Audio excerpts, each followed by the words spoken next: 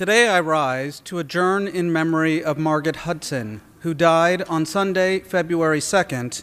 She was 93 years old.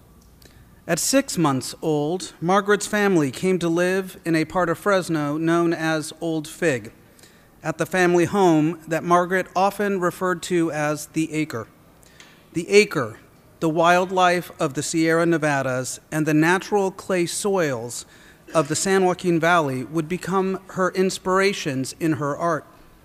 Following graduation from Fresno High, the artistically inclined Margaret briefly attended the California College of Arts in Oakland. Her experiences would soon take her to the East Coast, Japan, and Korea, as she and her husband, Gilbert, followed their work as missionaries serving the poor. The troubling sadness and poverty that Margaret saw as a missionary and the difficulty that family illnesses brought prompted Margaret to return to the arts, both for comfort and for economics, as she worked to support her family with her talents.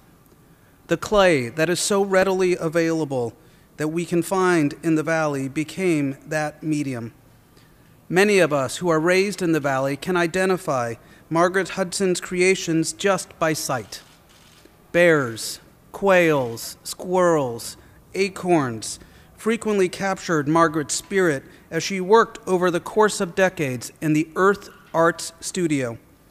This Earth Art Studio became a refuge for visiting school children, women, and recent immigrants because Margaret never forgot her experiences as a missionary helping the less fortunate. Today, nearly 2,000 school children visit the Earth Arts Studio every year, and Margaret Hudson's pieces are easily found in homes, businesses, and museums throughout the valley. Although words may bring little comfort to our community and her family that grieves the loss of Margaret Hudson, her legacy in the arts and humanity will live on in her work. Members, I ask that we keep Margaret's son and grandchildren in our hearts and prayers, and that we adjourn in memory of Margaret Hudson.